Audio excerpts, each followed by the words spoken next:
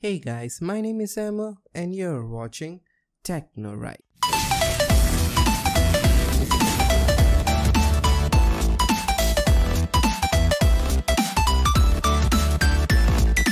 What's going on guys? Welcome to TechnoRide by Technology. It's done right. Okay, so today I'm going to teach you on how to enable in-game FPS for games like Apex Legends, basically all Origin games. So what you're going to open your Origin launcher and yours should look like, so basically this is your Origin launcher. If you have problem when you open Origin launcher and it's not loading, you can go to the top right corner now and I have a video link there teaching you how to solve it. It's pretty simple. You just need to delete the cache and there's step by step. And if you still have problem after doing the process, you can put them in the comments of that video and I'll get back to you.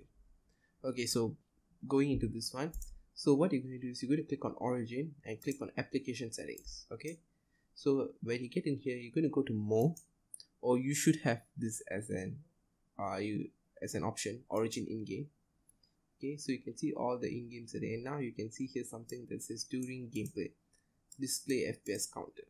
So here what you're going to do is you're going to put in the basic default, which everybody sees is top left, but you can put top right, bottom left and all that. So I'm just going to leave it at top left, and then when you click that, you should have a few more settings telling you the window size and the transparency. So I would say medium is better, and window size just leave it at 100%. It should be at default. So basically that's it guys. That's how to enable in-game FPS for Origin. So I think that's about it. So if you have any other questions or any other problems, please put them down in the comments below and I'll try to get back to you as soon as possible.